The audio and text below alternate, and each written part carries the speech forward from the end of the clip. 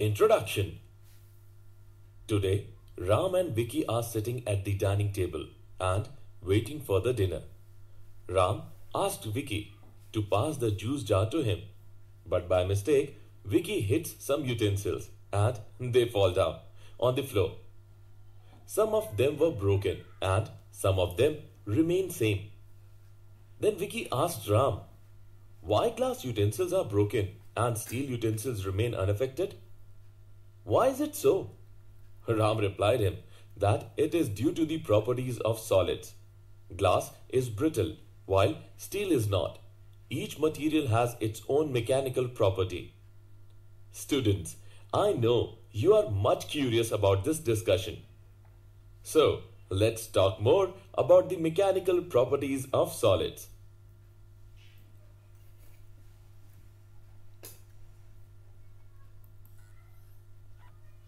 Objectives.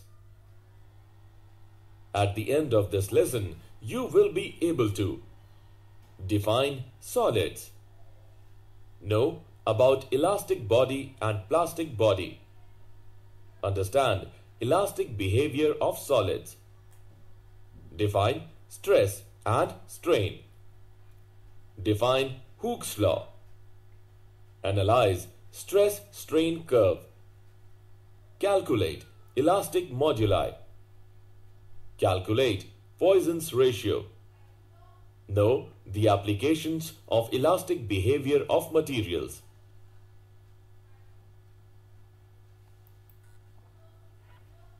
Definition. A solid is that state of matter in which its atoms and molecules are strongly bound so as to preserve their shape and volume. Solids can be classified into two classes. Number 1. Crystalline solids. These are the solids in which atoms or molecules are arranged in a regular pattern. Number 2. Amorphous solids.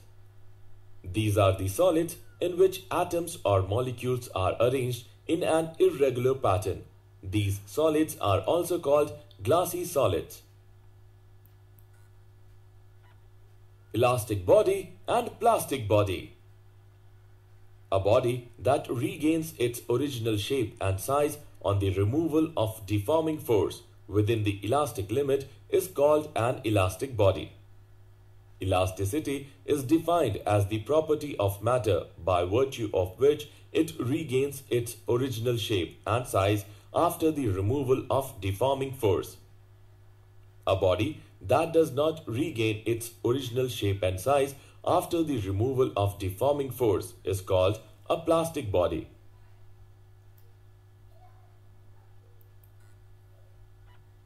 Elastic behavior of solids. In a solid, each atom is surrounded by neighboring atoms. When a solid is deformed, the atoms are displaced from their equilibrium positions, causing a change in the interatomic distances. When the deforming force is removed, the interatomic forces tend to drive them back to their original positions. Thus, the body regains its original shape and size. Stress.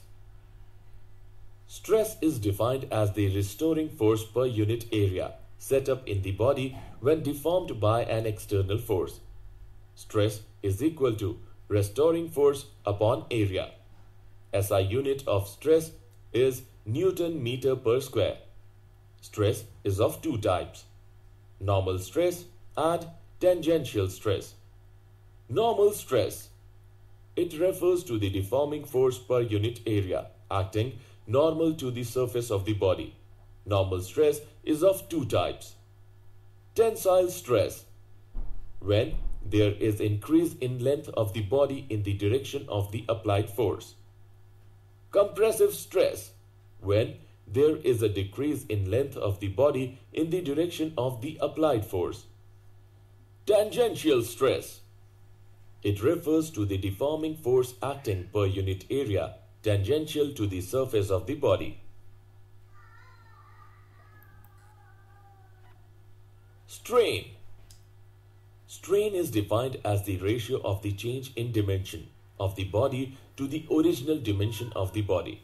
It has no unit and dimension. It is of three types: longitudinal strain, volumetric strain, and shearing strain. Longitudinal strain. It is defined as the ratio of the increase in length to the original length when a deforming force is applied. Longitudinal strain is equal to delta L by L. Volumetric strain. It is defined as the ratio of the change in volume of the original volume when a deforming force is applied. Volumetric strain is equal to minus delta V by V. Shearing strain. It is defined as the angle through which a line initially perpendicular to the fixed face gets turned on applying a tangential deforming force.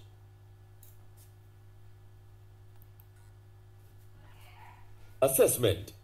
Before proceeding further, let us know how much have you learned. Click the correct option.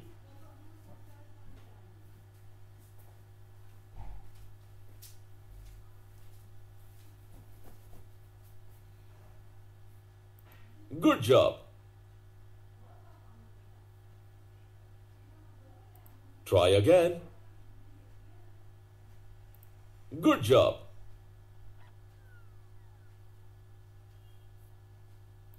Good job.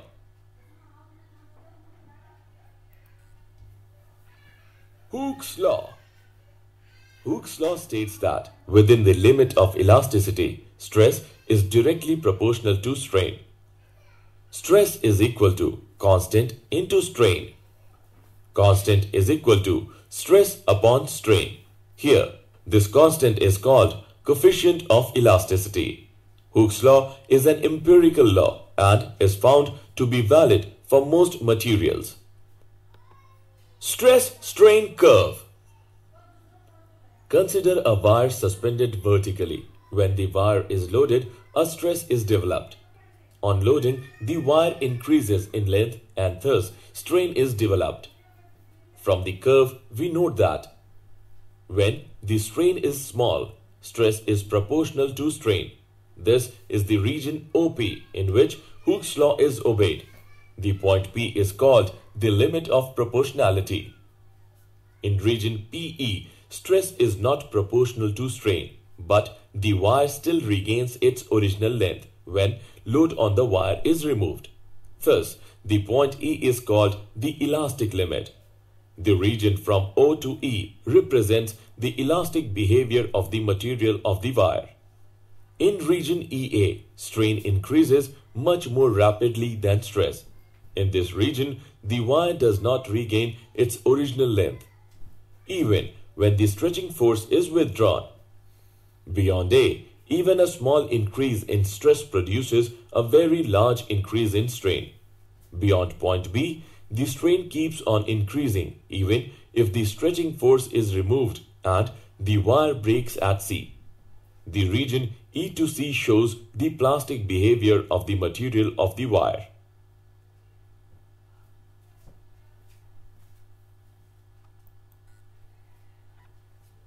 Elastic moduli.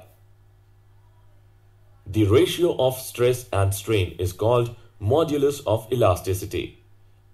The modulus of elasticity are of three types: Young's modulus, shear modulus, and bulk modulus. Young modulus is defined as the ratio of normal stress to the longitudinal strain. It is represented by Y. Y is equal to normal stress upon longitudinal strain is equal to F into L divided by A into delta L, where F is equal to external normal force.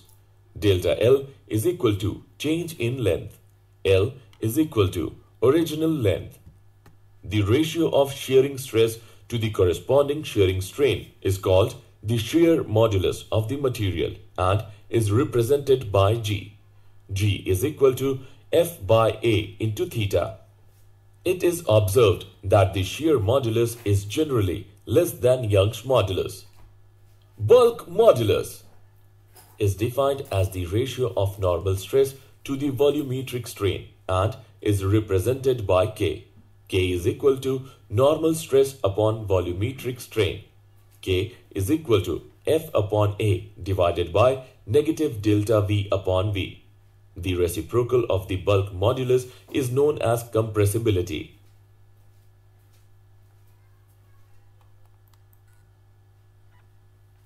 Example. Let's take an example of elastic moduli. A rubber cube of side 7 cm has one side fixed while the tangential force equal to the weight of 200 kg is applied to the opposite face. Find the shearing strain produced and the distance through which the strained side moves. Given modulus of rigidity for rubber is 2 into 10 raised to the power 7 dyne per centimeter square. Let's see the solution. Given value R, L is equal to 7 cm and F is equal to 200 kgf. Converting the value of F into dynes, we get F is equal to 200 into 1000 into 981 dyne. Eta is given by 2 into 10 raised to the power 7 dyne per centimeter square. We know that area of the face of the cube A is equal to L square. Putting the values of L into above equation, we get A is equal to 7 into 7 centimeter square is equal to 49 centimeter square. We know that eta is equal to F upon A theta. By putting respective values, we can calculate the value of theta, which is equal to 0.2 radian. Shearing strain is given by delta L upon L. Delta L is equal to 7 into 0.2 centimeter. After calculation, we get the value of delta L is equal to 1.4 centimeter. Poisson's ratio. When we stretch a wire, it becomes longer but thinner. It means that the increase in length is always accompanied by a decrease in the cross section. The ratio of the lateral strain and the longitudinal strain is constant for a given material is known as the Poisson's ratio. V is equal to epsilon dash divided by epsilon. Here, V is the Poisson's ratio.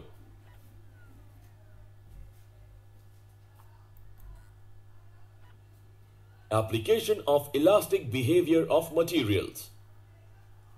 Some materials regain their original form long after the removal of the deforming force. This delay is called elastic after effect. Generally, suspension are made of quartz whose elastic after effect is very small. The metallic parts of machines should not be subjected to stress beyond the elastic limit, otherwise they will be deformed. The railway track beam's cross-section is I in shape. It gives an advantage of lightness and the flanges are able to withstand the compression and tension force due to loading. The thickness of the metallic rope needed to lift a given load is decided using the knowledge of elastic limit of the material, of the rope and the factor of safety. While using a material, it is ensured that the working stress is always larger than its breaking stress. The difference is the safety factor.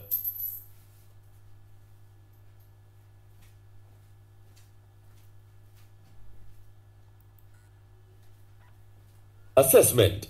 Before proceeding further, let us know how much have you learned. Click true or false.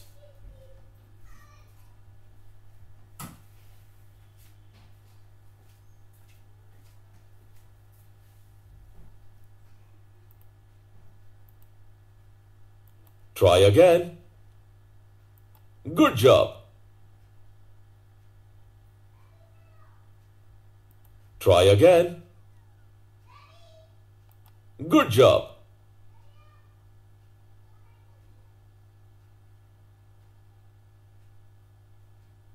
Try again. Good job.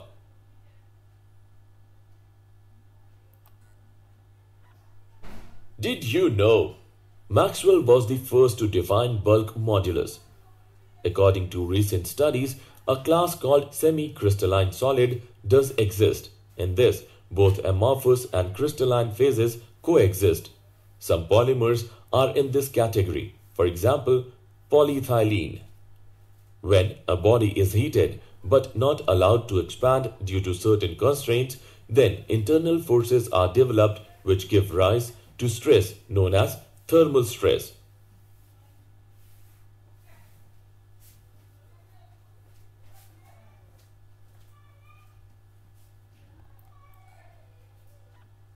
Summary.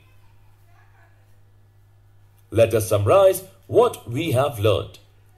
A solid is that state of matter in which its atoms and molecules are strongly bound so as to preserve their shape and volume. Elasticity is defined as the property of matter by virtue of which it regains its original shape and size after the removal of deforming force. Stress is defined as the restoring force per unit area set up in the body when deformed by an external force. Strain is defined as the ratio of the change in dimension of the body to the original dimension of the body. Hooke's law states that within the limit of elasticity, stress is directly proportional to strain.